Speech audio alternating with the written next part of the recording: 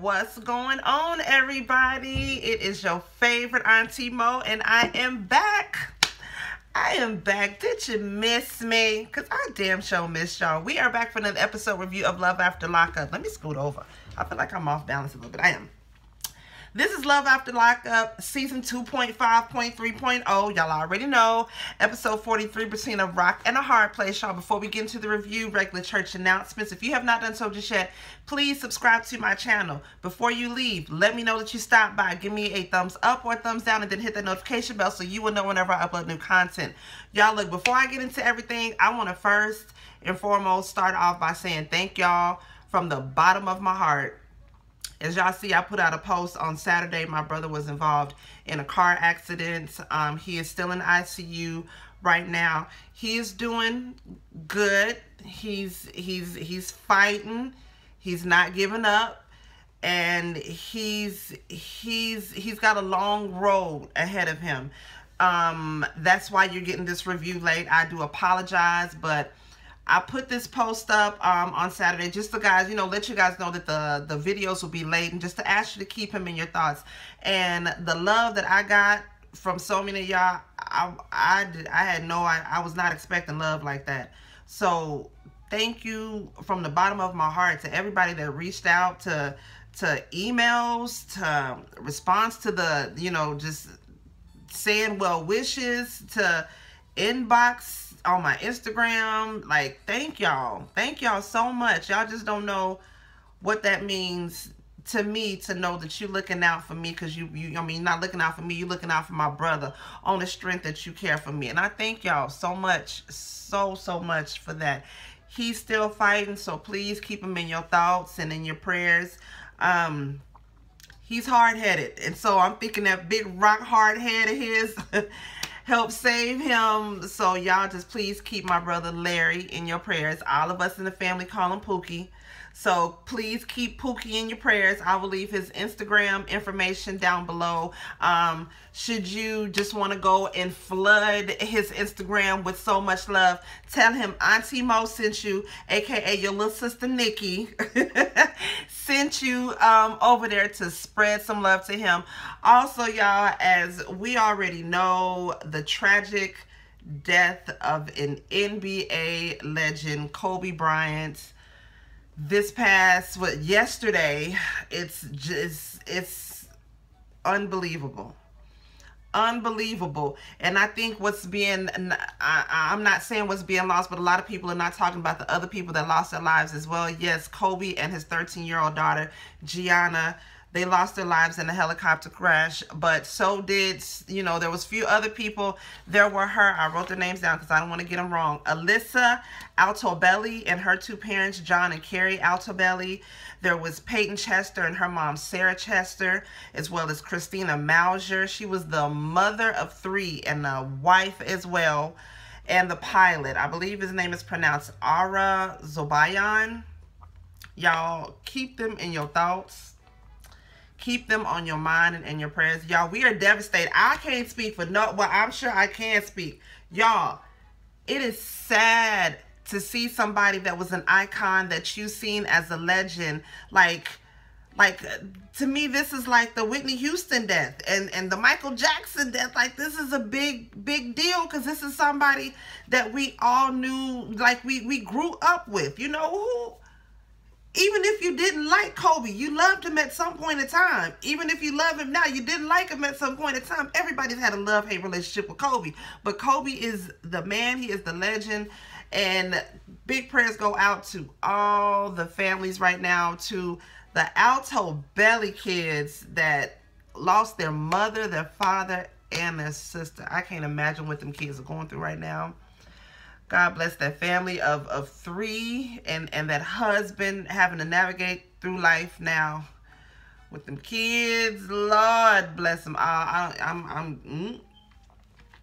Oh, y'all. Hopefully y'all are ready for this review, because I'm ready to give it to you. I spent too much time trying to fix up my damn makeup, and I'm not finna mess it up. So let's get right on up into it. All right, y'all. So we're gonna start with Marcelino and Brittany, right? Now, this was sort of touching. I'm gonna just skip right to it. Early in the day, Marcelino and Brittany was sitting down talking. Brittany had her sister over there, because Brittany ran away when she was 12. Ever since she was 12, she had a hard life, a hard knock life. She had to make it out here on these streets. And so she wants to talk with her mama, let her mama know, like, look here, this shit I had to do to hustle and survive after I ran away when I was 12, and you just went off and you left my ass. I want you to know the shit that I had to go to get to where I am right now. Now, Marcelino said, I want you to be nice on your mama. And her sister said the same thing. Now, look here, you know your mama ain't ready for all this conversation like this, and it's going to be some hard shit that I don't know you're going to tell her. But at the same time, you know, we understand you got to get it off your chest. Brittany, like, look here. I'm not finna sit up here and do that fake and phony shit. I love my mama. I love my mama dearly. But I need her to know why I am the person that I am today is because of what I had to go through to get here to where I am, right? So later on, she goes and she meets up with her mama in like this real deserted looking park. When they pulled up, I was like, damn, y'all couldn't go meet at Chili's or no damn where. It's scary out here to look hot as hell. So they sitting up and they talking, and Brittany's like, Mom, look, I just want you to know that when I ran away when I was 12, you know, I met this guy. He was 30. You know, he was her first boyfriend. She was 12. He was 30. Sounds like he basically like pimped her out or whatever, had her doing all these things with these adults because they knew that she was a minor, knew that she was easily brainwashed. They were keeping her high and all this and the other, so they were able to take advantage of her body and her mind and all of that. And her mother, it was heart-wrenching for her mother to hear that because, you know, her mama tried. You know, her mother was sick as well. She had her own addictions that she was dealing with, so she tried as hard as she could to make it, you know, work. You know, but, you know, Brittany was like, look here.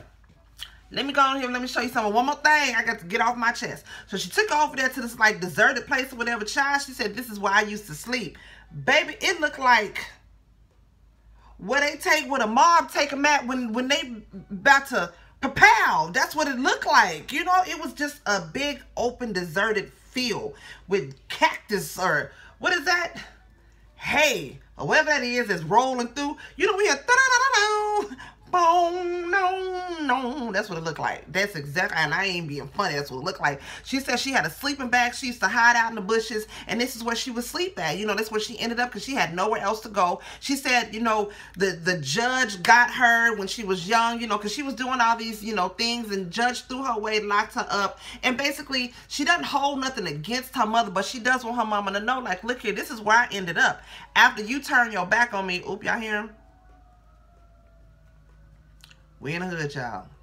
We in the hood. She like, look at mama, this is where I end up after you threw me away, but that's all right. I don't hold on against you. I just want to get past this. I want to let the past be the past, but I just had to get this off my chest.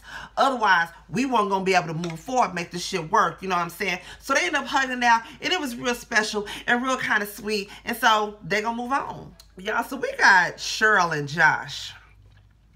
Let me tell y'all why Cheryl get on my damn nerves. Cheryl got a whole little attitude about her, and I don't like it. So she called Josh, and it's like, look here, my car broke down. I need you to come pick me up. He was like, all right, cool, where you at? She was like, I'm here. He was like, all right, cool, I'm finna go pick you up. But, my mama finna be driving, because you know a nigga can't drive. So, my mama gonna be driving. She was like, oh, first of all, bitch, you need the help. What is all this grunting and all of that? What is you doing all of that for? So he go inside and tell his mama, look here, because look here, they at the laundromat. Mama up there in the laundromat minding her own damn business with somebody, baby, probably one of her grandkids or something. Folding her clothes, minding her damn business. Here come Josh up in there, oh yeah, Cheryl is stranded and we need to go pick her up. Mama said, what the fuck that got to do with me? Look here, it's hot outside. She got her 3-year-old with her. Her car broke down. We got to go get her. Mama say, once again, the fuck that got to do with me? So as soon as they get there, Cheryl got her little boy and they get up in the car or whatever, right? And so Mama Josh like, okay, so what's the plan? Like, what is we doing here? I know we coming to pick you up, but where is you going? Like, where is we taking you? And she's like, okay, so, you know, we're going to get an apartment in a couple days, hopefully a house, but, you know, apartment will do, like, you know, it's whatever. And Mama said, okay, so y'all going to be staying with me for a couple of days, I'm guessing. She was like, I mean, yeah, if that's okay. I'd be like, no, Josh, did we talk about, I mean, like, excuse me? Hell no. Josh is like, yeah, you know, we can stay there for a few days, just, you know, till we can get our own apartment, get out on the feet or whatever. Mama's like, okay, well, let y'all know, you know, 3 days, 3 días, you need to get out comprende right now. I hope you understand that. He's like, yeah, we gonna do that as long as, you know, don't nothing else hold us up with this car, because we don't know how much this car gonna cost. So as long as this car don't cost that much, then yeah, we be able to say, time out. They ain't got nothing to do with me. You said a few days, I said 3 days, 3 days. I don't care if you got to put your stuff on your back and y'all got to go sleep in the car where it's broke down in 3 days and you need to be up out of here. Y'all, so later on they get back to the house and they all sitting around in the living room. It's awkward as hell because Cheryl don't like Mama Josh. Mama Josh can't stand Cheryl. And Josh just sitting there awkward as hell. He don't know what to do. The biggest thing, like Josh says, his mama and Cheryl are exactly alike. So 2 women with attitudes, they bossy as hell, they bullheaded. You can't tell their ass nothing. They not gonna damn get along. So Mama's like, look here, we got a set of rules and regulations. I need you to know this here. You know what I'm saying? You gonna clean up after yourself. You gonna pick up after yourself, you and your child. I ain't paying for none of that. And Josh need to have his ass in his house by 9 o'clock. That's when Cheryl pops the whole attitude. Oh, I'm dumb, okay? Like, I don't know how to do this. Girl, all that mouth you got 5 on the black hand side by now had it been Auntie Mo. Really, you wouldn't have been up and coming up in my house. That's just me, though. That's just me. But, Mama say, look here. You can say all slick shit you want to say. 3 días, I need you to vamos. Y'all, Lacey and Shane. Oh, my God. Okay, so Lacey is upset. We already know that John done got picked up by popos. He back on that stuff. And he finna be gone away for a long time, whatever, right? So Shane was out. Y'all remember last time he was out with his homeboys. His homeboy done dropped him off at the house. You know, this nigga was drinking all day. They done moved into the new crib. This nigga was drinking at the house. He done went to a bar and drank. Homeboy done dropped him off at the house. He come home. Lacey ain't there. He waiting on the front lawn, sitting in the chair, drinking again. I say, wait a minute, this nigga got a pattern. Y'all don't see something wrong with this nigga drinking all day like this? Child, so she tells Shane, look here, it's about John. The police found him, and he had needles, and he's gone. Shane drunk ass like, is he dead? He in jail? He don't know what the hell going on. So he happy because Lacey's like, yeah, he's in jail now. He asked Lacey, are you upset? She's like, I just wanted him to do better. No, bitch, you lying. You lying. You broke the hell down when you called looking all over for his ass and the popos told you they didn't hemmed his ass up. She was devastated. You know what I mean? She was... We all know Lacey was devastated, but he tells her that, you know, well, she tells him that she just wants a good life. So Shane thinks that all their problems is over now that John is locked up. No, baby. No, baby.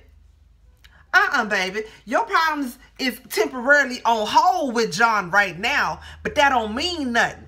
Lacey finna be out here laying it low and spreading it wide to whomever else. You ain't finna be the only one, Shane. John tried to tell you that, but you know what I'm saying? It is what it is. We gonna let that be. Moving on from that. Clint Tracy, y'all. Y'all, Clint done pull up to his mama house looking pitiful as hell. Child, he pull up, and he just pull up and he's sitting in the car. He just sitting in the car. Mama walk outside. She like, baby, it's hot out here trying to shield the sun from her face. She like, well, you want to come inside, Clint? He's like, well, yeah. He goes. Child, he come inside. So Mama like, Clint, you're scaring me, Clint. What's going on, Bubba? What's going on, Clint? He's like, well, you know, only 2 things could keep me and Tracy apart. Either death or jail. Mama said she's in jail, Clint. He was like, yeah. What happened, Clint? Oh, my God, Clint. What happened? Clint said they found meth. Mama said, oh, God damn. Not meth, Clint. I thought she was going to do better, Clint. Mama broke down. Mama was sad. She had faith in Tracy. Tracy sat up there and lied to this woman's face, said, I'm going to be a better woman for your son. I'm going to prove myself to you. I'm going to fight for his love. And she went out there and met the whole damn thing up. Child, just then Daddy walked in. Mama say, Clint, you want to go ahead and tell your daddy what happened? Daddy said, Tracy got arrested. Daddy couldn't do nothing but laugh. He said, again? What is this, like, number 5? Well, what you gonna do now, son? Of course, Clint said, that's his goddess. He said, that's his goddess. He got to get an album. Mom said, no, I don't think that's a good idea. Clint daddy said, well, I'm not finna. Look here. I ain't like the bitch to begin with. Your mama wanted to give her ass a chance. I knew the bitch wasn't no good. But you wanted to give a chance, so I done gave her a chance, and I'm not giving her no more chances. I ain't got nothing to do with that. Mom said, look here. I'm not finna do that. Clint said, I just want you to, like, I just want you to support me. Mama said, no. That ain't how it works, Clint. It don't work like that, Clint. You just gotta let her go, Clint. Daddy said, you not running my pressure up with this dumb shit. You go back to that girl. I don't want nothing to do with that girl. Don't bring her around here. She gonna be trying to steal my good salt and pepper shakers. I don't want her ass around here. Angela and Tony, y'all. Lord, Tony in that hot ass car. In Angela's car. Sleep on the front. Baby, he's swatting flies, wiping sweat, looking like a hot, pitiful ass mess. Girl, he goes and knocks on the door. Damn, Angela looking out the window. Stupid idiot. Fucking Tony. Y'all know she mad. She mad as hell. Tony's like, please, baby. I love you. Can I just come inside? Like, baby, it's hot. I gotta take a shower for work and I gotta brush my teeth. Please, baby, I love you. And it's like, I don't care, Tony. When is enough, Tony?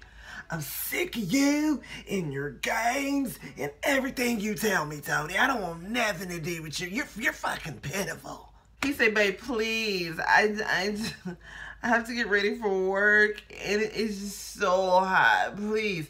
Big Angie tell him, look here, you can go in there, you can bathe, you can wash your balls, and I need your ass out of here by 5 o'clock. By the time I'm home, by the time I get home at 5, you better be out of here, Tony. You better be out. Tony at the damn door like, thank you. Oh my God, thank you, babe. I love you, bye. Have a good day.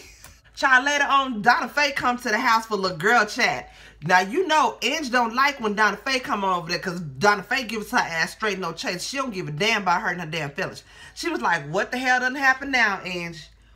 What the hell done happened now?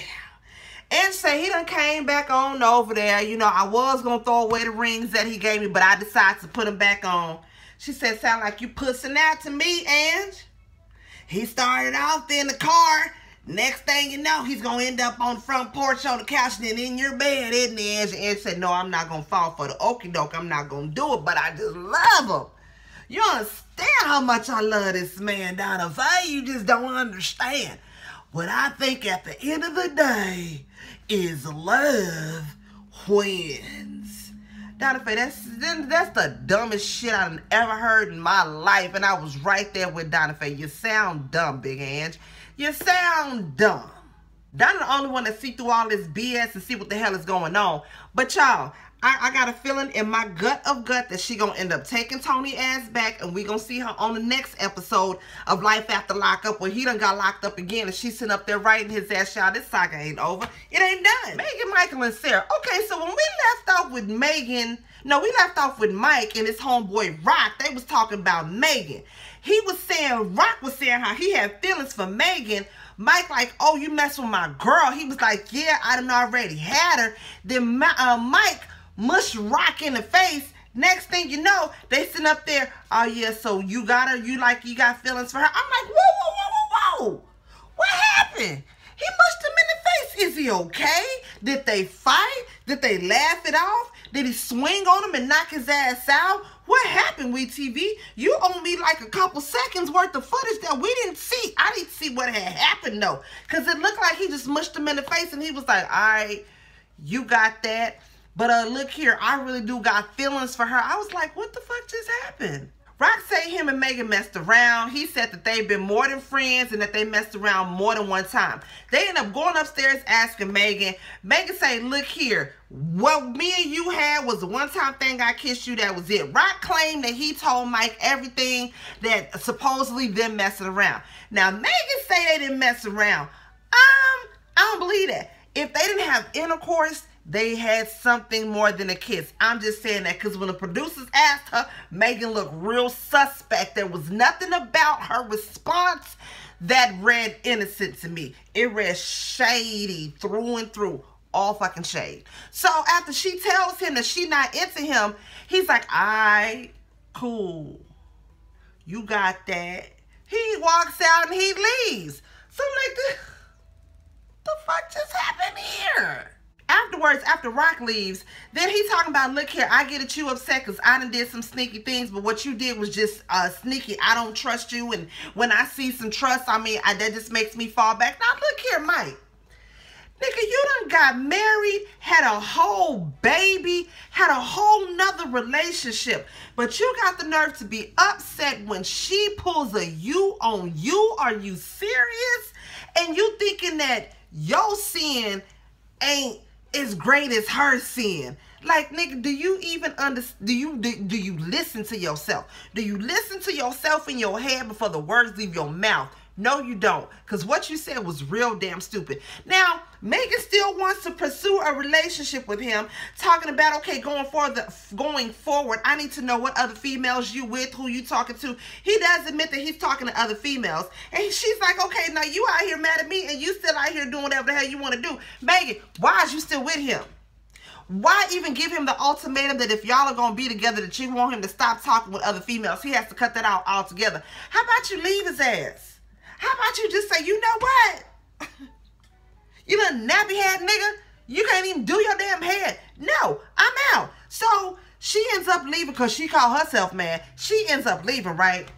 Child, later on, Sarah and her little manly homegirl, they end up going to the club. They hanging out. Sarah says she gonna wash that man right out of her hair, girl. Her and her little manly homegirl finna go out to the club. They finna meet other dudes. They ain't finna be worried about Michael. Just for their ass to get to the bar and she steady talking about Michael. Child, next thing you know, some little Wayne head looking dude come walk up to him. He just wanted to get on the camera, child. He just wanted to get on the damn camera. Either that or he was in the payroll. He was on the budget. He had to go in there and make his little appearance. He paid for a drink. They talking, chopping it up. Whoop de whoop, yada, yada, yada. Little manly homegirl acting like she all excited because Sarah's talking to this dude when girl. Anyways, after they, get ready to leave from the club, manly homegirl sitting inside the little Uber. Sarah sitting outside talking to Wayne head. Next thing you know, they exchanging numbers. Next thing you know, they slobbing each other down in the mouth like, I'm like, nigga, you just, bitch, do you not know strep is real out here? And then it's another foreign disease that they just popped up on the news. I forgot what the hell of it is, the name of it is, but that's real out here. Mono is real in these streets. Nigga, you wake up with a bump on your lip the next morning. Who fault is that? Yours. I'm not saying nothing against Wayne head, but you don't know where the hell Wayne head was before he came to you. That's all I'm saying. So she leaves out. She's happy because she done slobbed the dude down in the mouth that she just met, and she might wake up with a bump on her lip the next morning. But she happy about it though. She'll take that. It is what it is. Child, later on, I don't know if it's the next day or whatever, Michael in the hotel, still in Fort Worth, look like he getting ready to go somewhere. Where he going, I don't know. Only person he know there is Megan, unless he getting ready for Megan to come pick his ass up. Child, this whole time he on the phone with a whole nother broad running his whole game. He gonna say in a confessional, it don't matter whatever he's doing with other females. He spent his money to come to her city and see her. None of these other females are in his city. I'm sitting there looking like, nigga, what?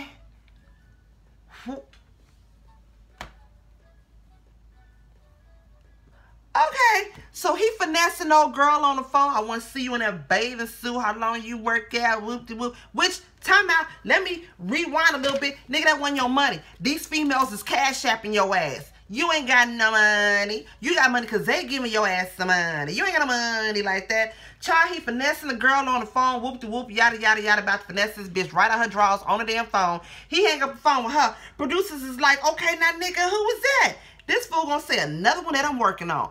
Child, then Mike said what I think is by far the most nigga shit I ever heard in my life. He say, like Aretha Franklin said, what's love got to do with it? Player gotta play. I said, did this nigga just say what Aretha Franklin said, what's love got to do with it? Nigga, that wasn't Aretha. That was Anime Bullock. You stupid. Yeah, but the episode ended from there. It ended on a real dumb note. It took us out with Mike and his dumb ass saying what Aretha Franklin said, what love got to do with it. I said, no, nigga, you need to listen to Aretha Franklin and get some respect for your ass so you ain't out here laying it low, spreading it wide with your little nasty, dirty dick. Y'all, hopefully y'all like this review. If it was anything that I missed, y'all already know. Drop it down below and let me know.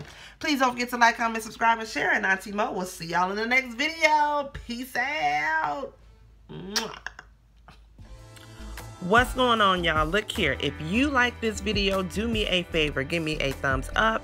Share this video. Comment on this video. All of that good stuff. And if ain't nobody else told you today, I sure enough love you and I sure enough appreciate you.